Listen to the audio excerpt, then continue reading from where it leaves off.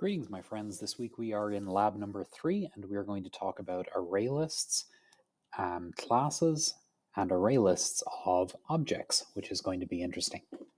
So let's start off. We're going to fire up IntelliJ, and we're going to create a new project as we always do. And here we are with just the default. So in order to create an array list, generally you're going to say array list, and then you're going to give it angle brackets and the type of the array list that you want. So if I'm wanting to create an array list of numbers, then weirdly I would type integer in here, and I would call it my array list equals new array list, and I would again put in integer, and then put in a set of parentheses and a semicolon. Now this requires you to import Java util array list, and you notice that IntelliJ did that automatically for me. As soon as I typed in an array list, it magically put this here. It wasn't here when I started coding, so always make sure that you put in that. This is just IntelliJ being nice to you and filling it in for you, but you should get used to the idea of making sure that you import all the things that you need. All right, so this creates for me an array list of integers, which works very similarly to an array, but the main difference is that array lists can grow and shrink. So if I want to put something into the array list, which I called my array list, I would say my array list.add, and then I can put in the number 7 in there, and that works fine. My array list.add and the number blah, blah, blah. All right, and so that puts two things in there. If I wanted to print them out, I would use either a for loop or a for each loop. So I'm going to use a for int I equals 0, I less than 2, I plus plus. And I'm going to say system.out.println, yikes. And then I'm going to ask it to print my array list.get parentheses I. Okay, so that's one big difference. So I'm just going to run this while I'm talking. The big difference between an array and an array list is that in an array, you use the square brackets when you're trying to access individual cells. There was cell 0, cell 1, cell 2. In an array list, you still have cell 0, cell 1, and cell 2, but the difference is that the array list, you don't access it with the square brackets, you have to call the method get in order to get something back out of the array list. So you can see what this did was it printed out the two lines that I put in there, the 7 and the 58 to 55. If I add in a third thing and run it again, we'll put in 42, the answer to life in the universe, then now I'm going to see 3 lines printed out. Actually, I'm not, because I only did the first 2 lines. I specifically set that to 2, which is not what I should have done. All right, so if I want this to be a bit more dynamic, that will now print out the 3. But rather than hard coding the 3, what might have made more sense was to do my array list dot size, which is going to tell me how big the array list is. In this case, it's going to return 3 because there are 3 items in there. They're in cell 0, 1, and 2, but the length is 3. So I'm still doing I less than effectively 3, and that's going to print out the same exact thing.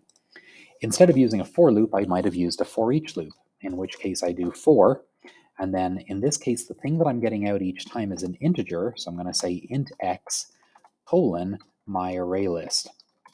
All right. And so now what's going to happen is this for loop automatically is going to figure out how big the list is, and the for each loop is going to go as many times as there are cells in the array list, which in this case is 3, and each time through it's going to take the next cell out of the array list and store it in the variable x. So if I wanted to print each of the things, I would simply print x, because that's what I called the variable that it's going to use each time through. And just to prove that that's doing the same thing, I'm going to comment out the previous loop. So note that that is, yikes, it automatically filled in the closing one for me. Notice that that loop is now automatically turned off because I have commented it out. That's how you do comments. And so when I run this, it's going to produce the exact same output as before, but I didn't have to worry about how big the array was and whatnot. So the for each loop is very handy because it automatically does that for you. All right, so that's how you make an array list and how you add things to it, how you get things back out of it, how you see the size of it, and how you iterate through it using either a for loop or a for each loop. So the only thing that we breezed over at the beginning of all that was when I created the array list, I typed in the word integer there. And you might be scratching your head saying, wouldn't you have typed in int, because isn't that the type? So it would seem to make sense that what I would have actually typed was this, but that's not what I typed. And so the reason that that's underlining, well, I'm going to put in my array list 2. I just name it something different. But the reason it's underlining that is because what you have to pass in those angle brackets must be an object. An int is not an object. Char is not an object. Float, double, none of those are objects. Those are types. So what Java did was they wrapped each of the types in an object that has a very similar name, which is a little confusing. For int, the object that wraps over int is called integer with a capital I.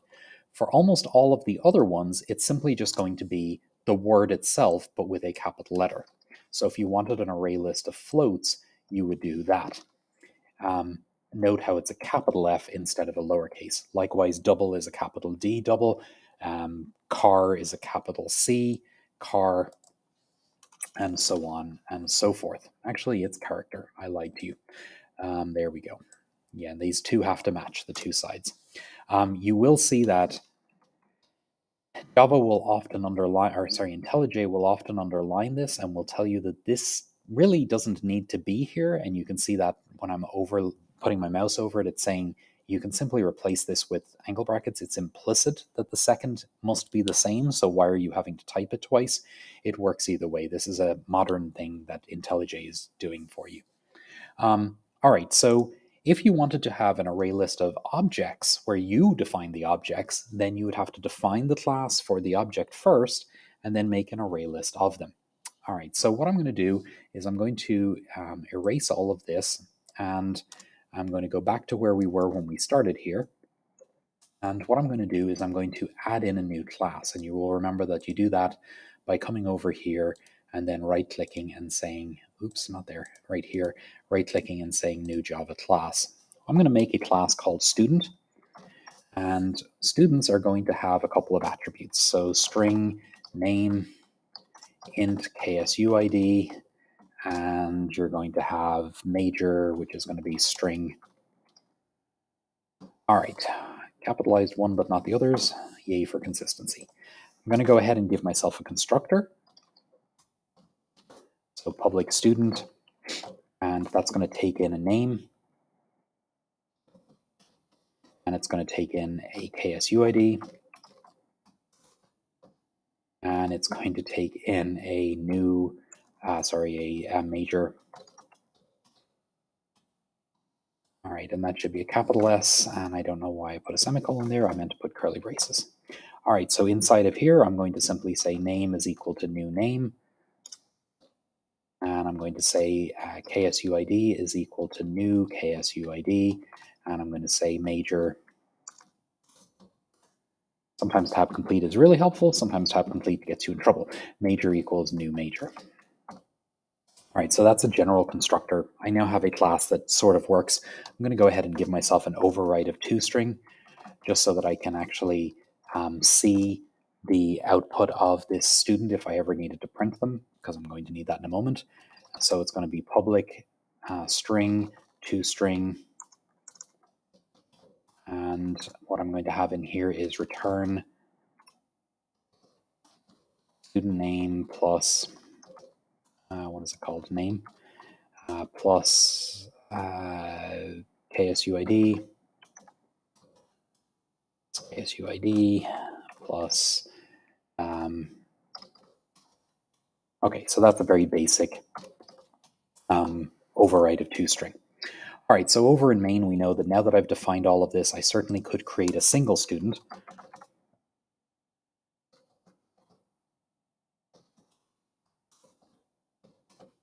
And I can pass in their name. So their name is going to be Jane, and their KSUID is 12345 6, and their major is going to be CS. So that's Jane, and then I could create a second student. And this one is going to be Paula, and her ID is going to be some random set of numbers, and her major is going to be software engineering. Okay, so that creates two students. Now, if I wanted to create an array list of students, how would I go about doing that? Well, that's going to be pretty easy. I'm going to say array list, and then in the angle brackets, I'm going to say student, which means that each cell in there is going to hold one student. My students equals new array list, So there we go.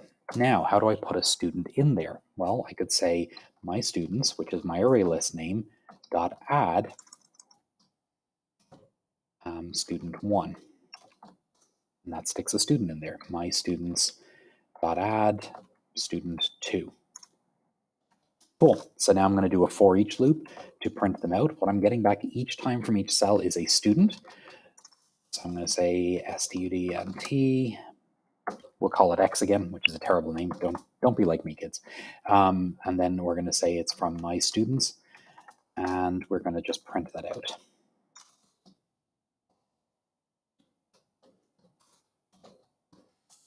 And so that's going to convert each student. It's going to be pulled out of the array list, and then they're going to get converted to a string because I'm using a system.out.println, which forces them into a string. So it's having to take each thing that it got back, convert that into a string, and then print it. When it does a convert to a string, that's going to implicitly call toString, which is going to give me this output. So that's the magic of toString, which hopefully that makes sense. So that's how you make an array list of students, an array list of objects effectively. It's how you would access and individually change any of them. If you were going to want to change the name of one of the students, are the student names currently set as public? Well, I didn't specify public or private, so Java defaulted them to public, which is not great, but I'll go ahead and force them to public real quick just to prove a point. If I wanted to, goodness, that is not where I meant to type the word public. Let's do that in the right place. All right. I meant to do that up here when I was defining them. All right, so if I wanted to access any one of these individual attributes inside of the array, how would I do that? Well, back over in my main program, what I'm going to do is I'm going to go through and I'm just going to change one of the KSUIDs. So I'm going to say my student dot get position 1, which is the second student, dot KSUID is now going to be equal to, let's set it to 00, well actually, let's set it to 100, just so that we can see. Now I'm going to run the program, and what you're going to see is the ID for the second student, that's the student in position 1 in the array, was now set to 100. And so that's how I was able to do that. In addition to the get method, you might also run into the set method, and there's also a remove method, which are useful for array lists as well. But those should get you started on today's lab. I wish you the best of luck, and make sure you get your lab and your assignment knocked out. Ask your GTA if you have any questions, and I'll see you next week.